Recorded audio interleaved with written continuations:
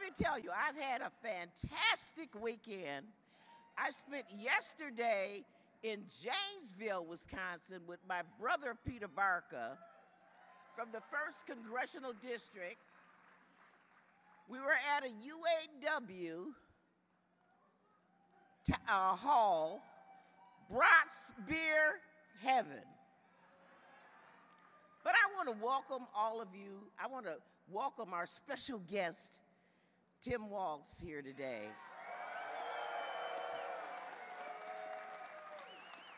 I want to welcome him to the Milky Way, to Milwaukee. If you're back there listening somewhere, Tim, and he's got a wife, I think her name is Gwen. If you're back there listening backstage somewhere, Tim, let me tell you a little bit something about Milwaukee. Milwaukee is one of the places where the labor movement was started in this country.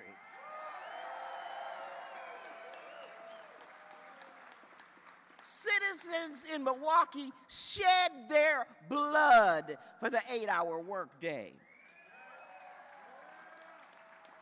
Milwaukee was a place where we challenged the fugitive slave law. When Joshua Glover was captured in Racine in the 1st Congressional District, when he was captured in the place where I was born and brought to Milwaukee, 5,000 Milwaukeeans stormed the jail at Cathedral Center Square and Freedom. We don't want any slaves here. We want workers that work with dignity and are paid. Being for labor is part of our DNA. This is the place where Wisconsin is the place where the Wisconsin idea comes from. Oh yeah, civil service, workmen's compensation, Social Security. Hey, we got some skin in the game in making sure that a presidency that would implement Project 2025 and take away all of these things does not prevail. We're on the front lines, brothers and sisters. And I want to just acknowledge my sisters in the struggle. I know they're here. I don't see them. Milwaukee County Labor Council President Pam Fent.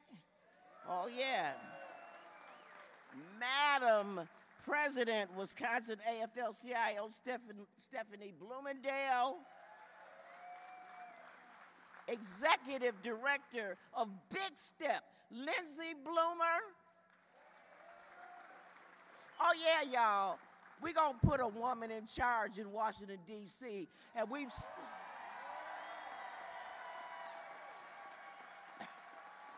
But there's no place like starting it right here at home. I hear that the Honorable Mayor Cavalier Johnson was here earlier, the Honorable County Executive David Crowley. Hey, they're nonpartisan, but guess what, y'all? They Democrats. You're going to hear from His Excellency Governor Evers and Her Majesty, U.S. Senator Tammy Baldwin.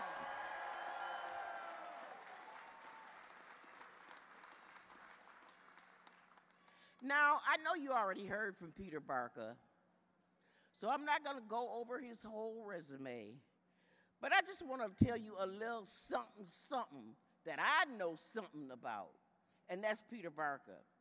He served in the state legislature for 2 decades, and guess what? I was there for 16 of those years. So I know him, and he is somebody that has worked tirelessly. Secretary Peter Barker in Evers' administration, and he's continued his struggle for economic development and job creation. And even though he was placed into a horrible minority until we got Janet Protasewicz,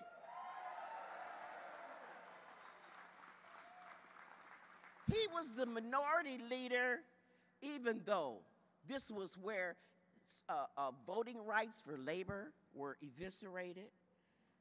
We turned into a right-to-work state, derailed the $800 million federal money for that rail, and got conned in Foxconn out of Foxconn. But let me tell you something, y'all. Peter used to be the congressman of the 1st Congressional District, and let me tell you, he's going to be like the phoenix rising from the ashes in November to take that seat back. It's not my job to introduce Tim Walz, so I won't even attempt to do that. But I just have to tell you a little something I know about him. He was elected in the 110th Congress, and I was elected in the 109th Congress. So I had a chance to serve with him. And the other day, I was watching YouTube, and he started talking about the necessity to clean your gutters. And so I looked at it again, and he said that, you know, whether or not you clean your gutters has something to do, you can tell what your character is, whether or not you clean your gutters. And, you know, it was very timely because as we speak, they have delivered stuff to my house to replace all my gutters. I was one of those people not paying attention to my gutters. And let me tell you, just like he said, the gutters will destroy your home. You can have water coming into your home and rotting out the infrastructure, creating mold and mildew in your house. It will destroy the foundation of your home. Ladies and gentlemen, we need Tim Walz. We need somebody to come clean the gutters out.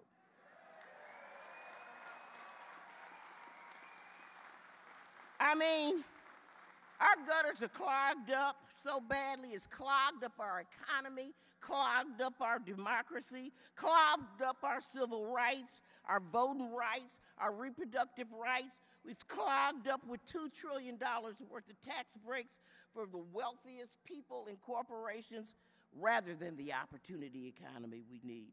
The gutters are full of wealthy tax scams that allow the richest to avoid tax payment. And let me tell you, there's a piece of the gutter missing. It's called the tax gap, and it's estimated to be somewhere between $500 billion and $1 trillion a year, where tax cheats and wealthy people avoid paying taxes that they owe. We got to flush these gutters out, y'all.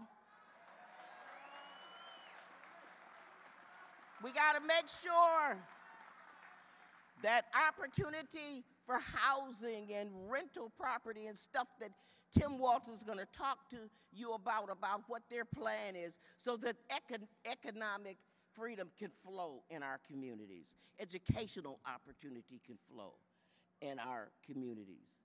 And we can continue to expand the CHIPS and Science Act, to create semiconductors, give down payment assistance. Before I exit, I just want to say one thing about his service. I never served in the military, but I'm from a military family. Every generation of my family has served this great country. And let me tell you, J.D. Vance had the audacity to talk about our candidate, our nominee for the vice presidency. And let me tell you something. I served with him. And in 2010, when we took that shellacking, and when 63 members of the Democratic Party all across the country lost, and we lost the majority because of Obamacare, that now provides millions of people with health care.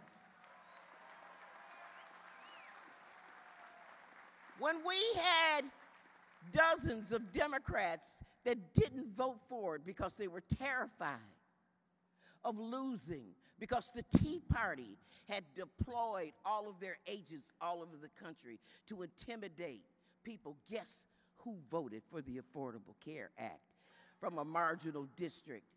Guess who stood up? Tim Walz of Minnesota. That's what you call courage. When you care more about your people than you do this seat. I want to tell you something else about courage. I know I'm running out of time. I'm going to tell you one more thing about courage. Tim Walz retired in 2001, but came back into service after 9/11. That is because he wanted to clean the gutters. I'm going to just say one more thing. The hook is coming pretty soon. They're going to start playing the music in a minute. So I got to run. But you know what? Before the ticket changed, the New York Times wrote an article claiming that union voters were about 50-50 on Trump and our Democratic nominee. Why is that, y'all? Don't they know? I was at the scene of the crime in 2018 when Trump blocked 750,000 federal employees from belonging to unions. I was at the scene of the crime when he signed Schedule E, designed to put civil service job protections to destroy them. Think Project 2025, y'all. When then President Trump overturned an Obama-era ruling under the NRLB that said that you had to have elections for unions swiftly. Now, Biden reversed all this, but I want you to remind y'all when y'all get to the podium and when you're a union member, who is it that passed the Butch-Lewis Act restoring your pensions with not a single Republican vote?